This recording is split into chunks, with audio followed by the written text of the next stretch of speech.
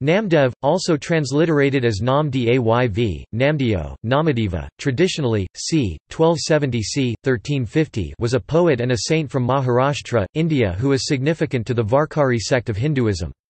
Bhagat Namdev's writings were also recognized by the Gurus of Sikhism and are included in the holy book of Sikhism, the Sri Guru Granth Sahib. Namdev worship Lord Vithal, that is one of the name of Lord Vishnu. Also other Hindu warrior ascetic traditions such as the Dadapanthas and the Niranjani Sampraday that emerged in North India during the Islamic rule. The details of Namdev's life are unclear.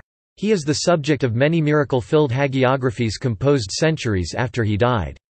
Scholars find these biographies to be inconsistent and contradictory. Namdev was influenced by Vaishnavism, and became widely known in India for his devotional songs set to music, bhajan kirtans. His philosophy contains both nirguna and saguna Brahman elements, with monistic themes. Namdev's legacy is remembered in modern times in the Varkari tradition, along with those of other gurus, with masses of people walking together in biannual pilgrimages to Pandharpur in South Maharashtra. Life. Details of the life of Namdev are vague.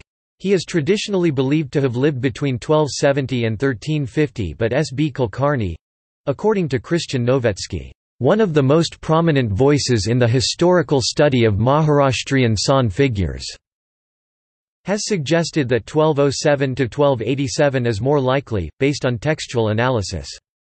Some scholars date him to around 1425 and another, R. Bharadvaj, proposes 1309 to 1372. Namdev was married to Rajai and had a son, Vidha, both of whom wrote about him, as did his mother, Gonai.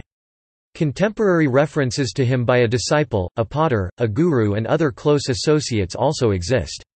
There are no references to him in the records and inscriptions of the then ruling family, and the first non-Varkari noting of him appears possibly to be in the Lilakaritra, a Mahanubhava sect biography dating from 1278. Smrtisthala, a later Mahanubhava text from around 1310, may also possibly refer to him. After that, there are no references until a Bakar of around 1538. According to Mahipati, a hagiographer of the 18th century, Namdev's parents were Damashat and Gonai, a childless elderly couple whose prayers for parenthood were answered and involved him being found floating down a river. As with various other details of his life, elements such as this may have been invented to sidestep issues that might have caused controversy. In this instance, the potential controversy was that of caste or, more specifically, his position in the Hindu Varna system of ritual ranking.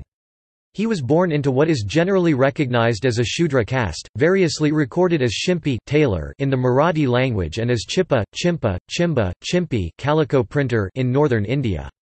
Shudra is the lowest ranked of the four Varnas, and those of his followers in Maharashtra and northern India who are from those communities prefer to consider their place, and thus his, as the higher status Kshatriya rank. There are contrary traditions concerning his birthplace, with some people believing that he was born at Narsi Bamani, on the Krishna River in Marathwada, and others preferring somewhere near to Pandharpur on the Bhima River, that he was himself a calico printer or tailor and that he spent much of his life in Punjab. The Lilakaritra suggests, however, that Namdev was a cattle thief who was devoted to and assisted Vithoba. A friendship between Namdev and Jnanasvar, a yogi saint, has been posited at least as far back as circa 1600 CE when Nabadas, a hagiographer, noted it in his Bhaktamal. Jnanasvar, also known as Jnandev, never referred to Namdev in his writings but perhaps had no cause to do so. Novetsky notes that Jnandev's songs generally did not concern biography or autobiography. The historical truth of their friendship is beyond my ken to determine and has remained an unsettled subject in Marathi scholarship for over a century. Namdev is generally considered by Sikhs to be a holy man, Bhagat, many of whom came from lower castes and so also attracted attention as social reformers. Such men, who comprised both Hindus and Muslims, traditionally wrote devotional poetry in a style that was acceptable to the Sikh belief system. A tradition in Maharashtra is that Namdev died at the age of 80 in 1350 CE. Sikh tradition maintains that his death place was the Punjabi village of Guman, although this is not universally accepted. Aside from a shrine there that marks his death, there are monuments at the other claimant places, being Pandharpur and the nearby Narsi Bamani. Reliability of hagiographies. Scholars note that many miracles and specifics about Namdev's life appear only in manuscripts written centuries after Namdev's death. The birth theory with Namdev floating down a river, is first found in Mahapati's Bhaktavijay composed around 1762, and is absent in all earlier biographies of Namdev. Mahapati's biography of Namdev adds numerous other miracles, such as buildings rotating and sun rising in the west to show respect to Namdev. The earliest surviving Hindi and Rajasthani biographies from about 1600 only mention a few miracles performed by Namdev. In Namdev biographies published after 1600 through the end of the 20th century, new life details and more miracles increasingly appear with the passage of time. The earliest biographies never mention the caste of Namdev, and his caste appears for the first time in manuscripts with statements from Ravidas and Dana in early 17th century. Namdev's Immaculate Conception miracle mentioned in later era manuscripts, adds Novetsky, is a story found regularly for other saints in India. The Namdev biographies in medieval manuscripts are inconsistent and contradictory, feeding questions of their reliability. Work. The literary works of Namdev were influenced by Vaishnava philosophy and a belief in Vithoba. Along with the Jnanansvari, a sacred work of Jnanansvar, and of Bhakti movement teacher-writers such as Tukaram, the writings of Namdev form the basis of the beliefs held by the Varkari sect of Hinduism. He was thus among those responsible for disseminating the monotheistic Varkari faith that had emerged first in Karnataka in the mid to late 12th century and then spread to Pandharpur in Maharashtra. Namdev and Jnanansvar used the Marathi language to convey their beliefs rather than using the traditional Sanskrit language that was essentially a buttress for the pre-eminence of the Brahmin priests. Namdev's style was to compose simply worded praise for Vithoba and to use a melodic device called Samkirtana, both of which were accessible to common people. Shima Iwao says that, "He taught that all can be saved equally, without regard to caste, through devotion bhakti to Vithoba," and that he greatly influenced groups of people who were forbidden by the Brahmin elite from studying the Vedas, such as women and members of the Shudra and untouchable communities. The earliest anthological record of Namdev's works occurs in the Guru Granth Sahib, the Sikh scriptures compiled in 1604, although Novetsky notes that while the manuscript records of Namdev mostly date from the 17th and 18th centuries, there exists a manuscript from 1581 that presents a rarely recounted variant version of Namdev's Tirthavali, a Marathi-language autobiographical piece. It is evident that the Guru Granth record is an accurate rendition of what Namdev wrote. The oral tradition probably accounts significantly for the changes and additions that appear to have been made by that time. The numerous subsequently produced manuscripts also show variant texts and additions that are attributed to him. Of around 2,500 abhangs that were credited to him and written in the Marathi language, perhaps only 600 to 700 are authentic. The surviving manuscripts are geographically dispersed and of uncertain provenance. Bhajans. Namdev's padas are not mere poems, according to Kalawurt and Lath. Like other bhakti movement saints, Namdev composed bhajans, that is songs meant to be sung to music. A bhajan literally means, a thing enjoyed or shared. Namdev's songs were composed to be melodious and carry a spiritual message. They built on one among the many ancient Indian traditions for making music and singing. Namdev's bhajans, note Kalawurt and Lath, deployed particular species of raag, used bonita or chop, a stamp of the composer's name inside the poem, in his case nama, applied a tek or dhruva, repeated refrain, and a meter then helps harmonize the wording with the musical instrument, all according to Sangita manuals refined from the 8th to 13th centuries. The musical genre of Namdev's literary works was a form of prabandha, itself a very large and rich genre that includes drupad, thumri, tapa, geet, bhajan and other species. In some species of Indian music, it is the music that dominates while words and their meaning are secondary. In contrast, in Namdev's bhajan the spiritual message in the words has a central role, and the structure resonates with the singing and music. The songs and music that went with Namdev's works, were usually transmitted verbally across generations, in a guru-sisya parampara teacher-student tradition, within singing gharanas family-like musical units. Kalawurt and Lath state that each single song of Namdev is a musical and textual unit and this unit is the basis for textual considerations. The unit contained antaras, which are the smallest independent unit within that can be shifted around, dropped or added, without affecting the harmony or meaning, when a bhajan is being sung with music. In Namdev's songs, the dominant pattern is katarasra, or an avarta with the 4x4 square pattern of musical matras beat. Compilations. Namdev's work is known for abhangas, a genre of hymn poetry in India.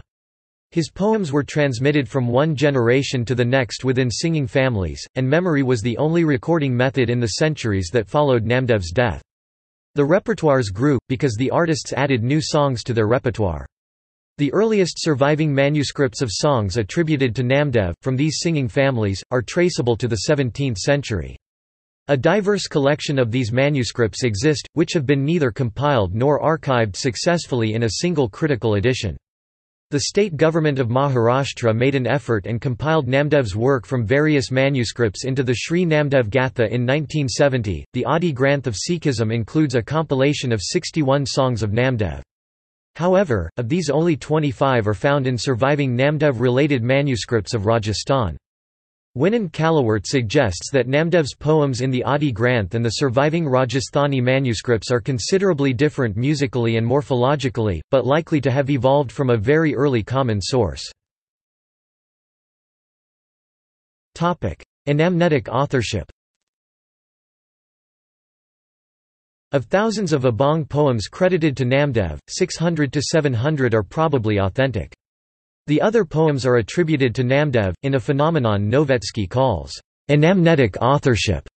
The later compositions and their authors hid the true authorship purposefully and collectively over the 14th to 18th centuries, a period described in Maharashtra culture as the Dark Age.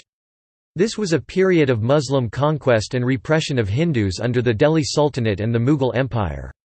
The literary works not composed by Namdev, but attributed to Namdev were partly a product of this historical suffering and political situation in Deccan region of India. Philosophy. Namdev was influenced by Vaishnavite philosophy. His poems sometimes invoked Vithoba, sometimes Vishnu Krishna as Govind Hari, but in the larger context of Rama, which states Ronald McGregor, was not referring to the hero described in the Hindu epic Ramayana, but to a pantheistic ultimate being. Namdev's view of Rama can be visualized, adds McGregor, only as the one true, or real teacher of man Satguru. Indian traditions attribute varying theosophical views to Namdev. In North India, Namdev is considered as a Nirguna Bhakta, in Marathi culture he is considered a Saguna Bhakta, in Namdev literature, devotion as the path to liberation is considered superior to alternative paths. Novetsky states that the envisioned devotion is not one way from the devotee to Vishnu, but it is bidirectional, such that, Krishna Vishnu is Namdev's slave, and Namdev is Vishnu's slave. To Namdev, mechanical rituals are futile, pilgrimage to holy places is pointless, deep meditation and loving mutual devotion is what matters. Namdev and other Sant poets of India were influenced by the monist view of the ultimate being Brahman, which was expressed, in vernacular language, as the loving devotion not of a specific deity but to this ultimate, according to McGregor. Namdev's songs suggested the divine as within oneself, its non-duality, its presence and oneness in everyone and everything. In Namdev's literary works, summarizes Klaus Witz, as with virtually every bhakti movement poet, the Upanishadic teachings form an all-pervasive substratum, if not a basis. We have here a state of affairs that has no parallel in the West. Supreme wisdom, which can be taken as basically non-theistic and as an independent wisdom tradition not dependent on the Vedas, appears fused with highest level of bhakti and with highest level of God realization.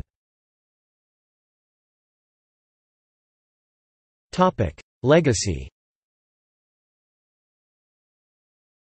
Along with the works of sants such as Jnanavar and Tukaram, the writings of Namdev are at the foundation of beliefs held by the Varkari sect of Hinduism.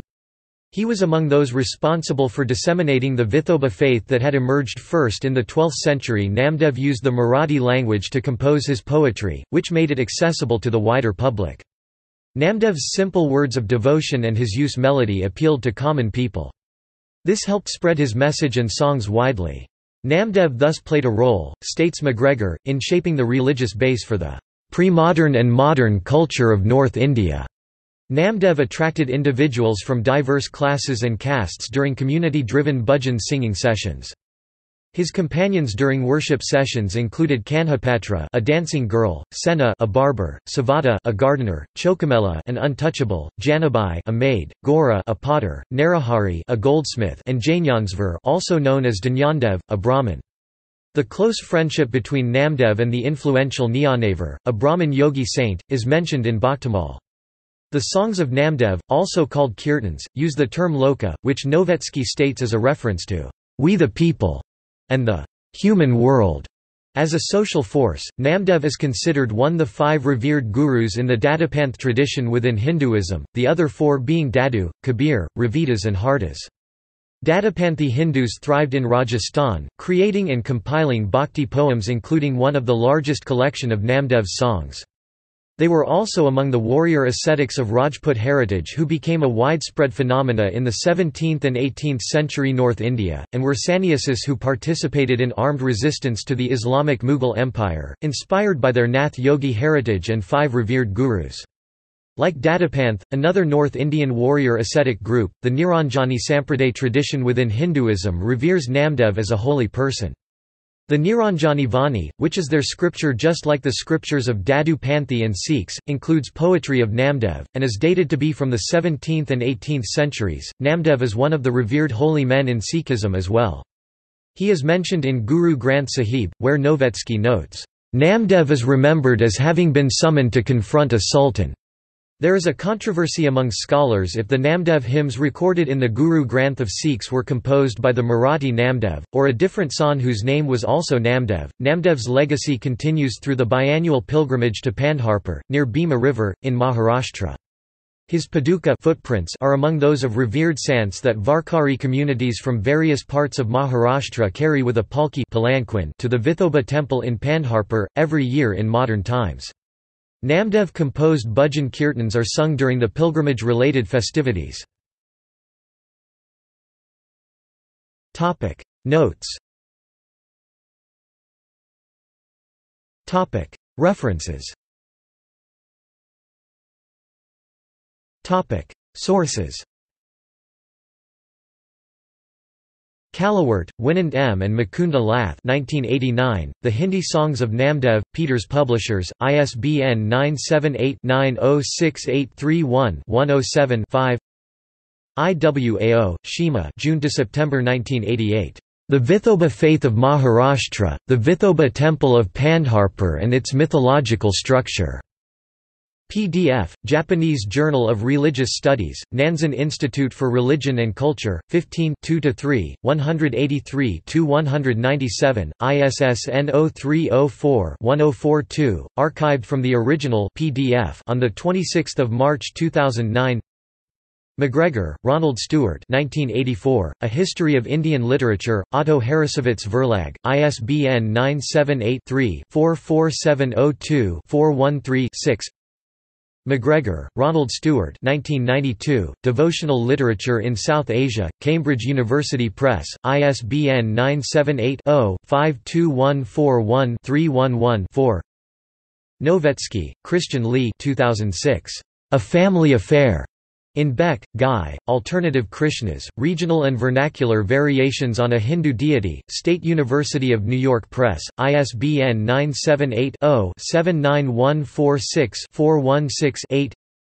Novetsky, Christian Lee 2013, Religion and Public Memory, A Cultural History of Saint Namdev in India, Columbia University Press, ISBN 978-0-23151-256-5. Prill, Susan 2009. Representing Sainthood in India, Sikh and Hindu Visions of Namdev. Material Religion, 5 156–179. Satarangani, Nidhi M.